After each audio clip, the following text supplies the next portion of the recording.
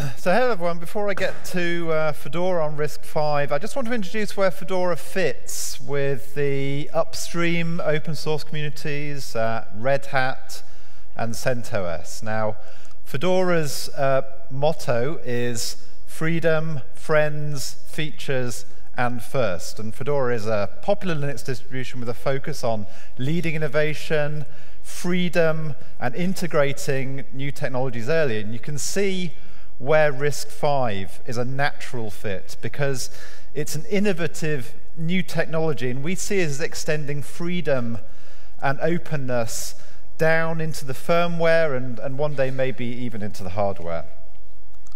Now, as you know, upstream Linux communities and Linux developers write software, and Fedora takes this and we integrate it into our rolling release, which we call Rawhide. And every 6 months or so, Rawhide is branched into a stable release, and Fedora 28 was released last week. Fedora releases are actually pretty good for developer laptops because you are on the cutting edge of new software, and if that's what you want, then it's great to run on your laptop, and I run it on my laptop. Now, every few years, Red Hat Enterprise Linux is forked from Fedora. RHEL 6, Red Hat Enterprise Linux 6, was forked from Fedora 12 in 2010, and RHEL 7 was forked from Fedora 18 in 2013, and RHEL itself is maintained for between 10 and 13 years of support. New features get backported to RHEL during its lifetime, and it also offers a completely stable ABI that independent software vendors can write software to for the whole of that 10 to 13 years. Now, you can pay for RHEL, and please do because it pays my salary. But if you don't want to pay for RHEL, you can also use rebuilds of RHEL. The most popular one is probably CentOS, but there's also Scientific Linux, and there are some others. Red Hat has a very, very strong policy called Upstream first. Red Hat and Fedora have this policy. We don't maintain our own out-of-tree major features. They must all go upstream.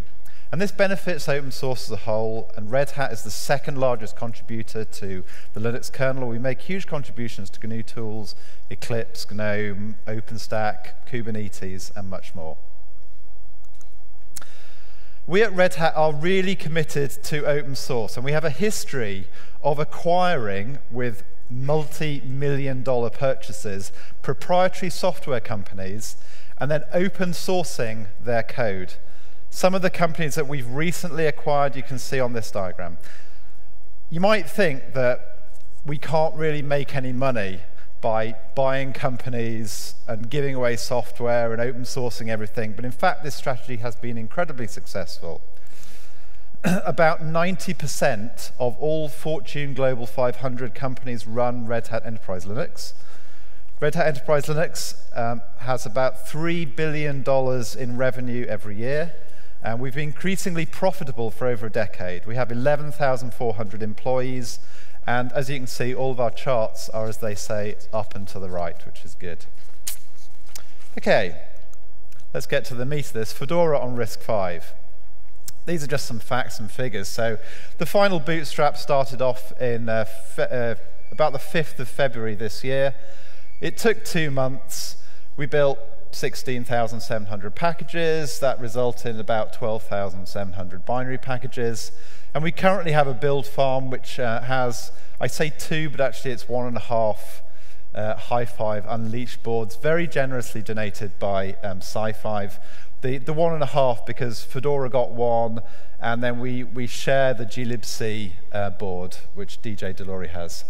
We also have, these figures are out of date, I think we now have 13 kernel instances, and I think we have 5 Intel servers.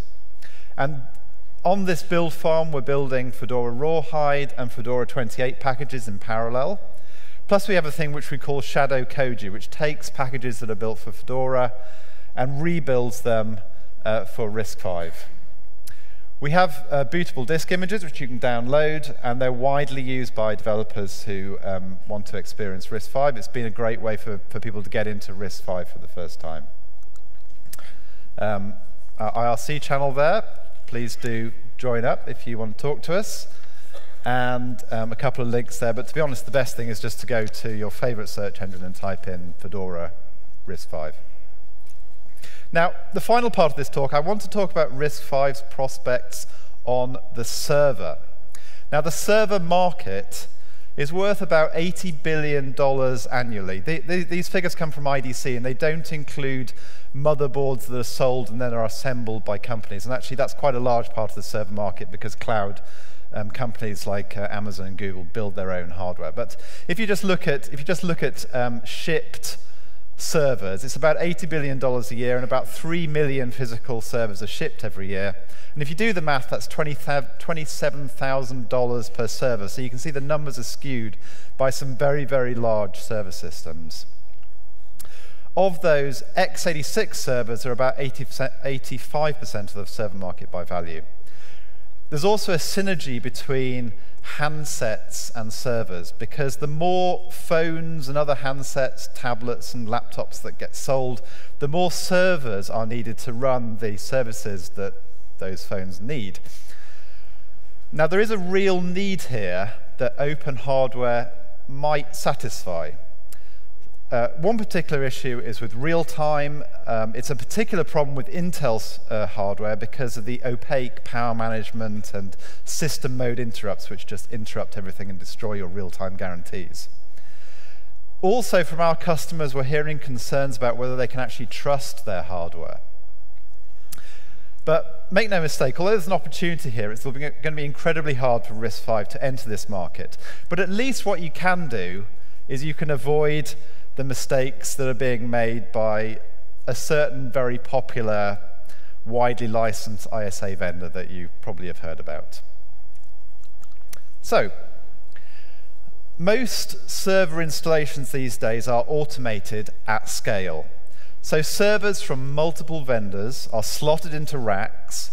Tools like OpenStack Director, Ironic, Bifrost, the Foreman, and so on are used to install hypervisors on multiple racks of servers all at once. The cloud provisioning software is then used to install virtual machines and containers on demand. Humans are not involved in this process very much. Now, Red Hat ships a single kernel image on x86, which runs on every x86 machine from all the vendors and inside virtual machines. It boots on all the past machines and some future machines, and as I say, from all vendors. There's no fiddling around with U-boot forks or downloading an out-of-tree driver for some obscure hardware that you've got. Everything must be in that single kernel image that we ship. Now, on x86, this is kind of easy because there are standards for boot and for describing the hardware up to the operating system. And these standards work for all operating systems, including Windows and other operating systems. So what mistakes could RISC-V make which could shut it out of the server market completely? Well, I've got a few on this slide. You could, for example, require manual intervention to choose the right bootloader and kernel per vendor. That's not going to work in a server environment where everything is highly automated. You could require out-of-tree drivers or patches. Remember that Red Hat has the Upstream first policy, and our kernels come from Upstream. You might have no standards for servers or constantly changing standards. You might not have an organization which is providing direction on server standards or enforcing that. You might keep changing fundamental bits of the ISA so that a single kernel image can't be made. That's a particular problem if, for example, in the future, compressed and uncompressed both become sort of equally popular, so we can't support a single kernel image that works on both. You might keep breaking ABIs. Remember, we've got to support this for 13 years. So that kernel's got to work on an ISA in 13 years' time. So if the ISA keeps changing, everywhere you've got a vertical line there, you've got an ABI, potentially. So if those ABIs keep getting broken, we can't support it for 13 years. You're not going to be able to enter the server market. And the final 2 points. You might have standards, but those standards might only work for Linux. And it might exclude other OS vendors. Now, you're going to think this is surprising, but I'm going to tell you that to enter the server market, having Windows running on RISC-V at some point in the future is going to be important. There will be many customers who will not consider a new architecture unless it runs software that they're familiar with, and that software will often be Windows. We have Windows now on AR64 servers, by the way. And the final point, you might make developer boards, but the developer boards might be too expensive for developers. Now, actually, RISC-V is doing okay here because we have the developer boards. They are expensive, but the prices we expect will come down. The particular culprit here is basically power, where you can't even enter the game without spending like $4,000. Now, if you avoid all of those mistakes and you provide cheap hardware with decent enough performance and all the management features and all the other lovely stuff that we're used to, then RISC-V does have a chance in the server market. I was going to give you a demo of Fedora running on RISC-V, but I couldn't do it because I couldn't attach my laptop. But I took a few screenshots. We also, of course, have all the graphical stuff.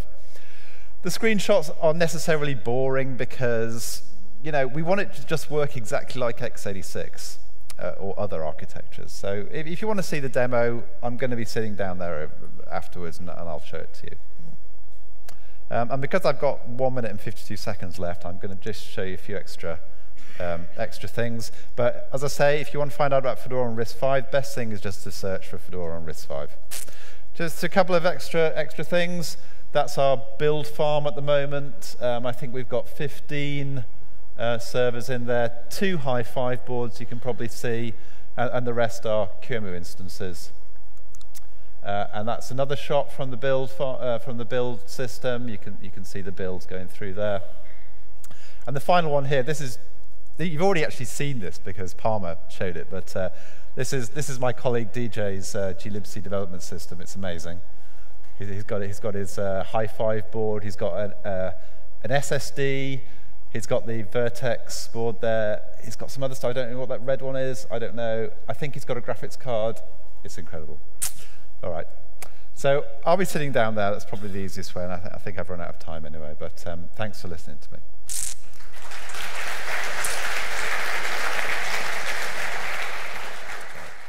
Can you be more specific what you mean Windows has to run? Well, I mean that there will be customers who won't want to move to a new architecture unless they can bring some familiar management tools and software that they have. And for some of those customers, that's going to be Windows. But what I'm really saying is don't make your standards depend on Linux only. The standards must be, they must be, they must work for all operating system vendors out there. No, well, I really mean that eventually we do actually want to have, perhaps Windows, perhaps Google's new operating system, perhaps BSD-derived operating systems, and we don't want to have standards that only work for Linux. So the particular standard I'm thinking of here is device tree. Okay, device tree is essentially a data dump of internal structures from Linux, and it's fine for Linux, but it just doesn't work for Windows. So Windows will want UEFI and ACPI. So we'll work on that. All right, I'm going to finish it there, but thanks for listening to me.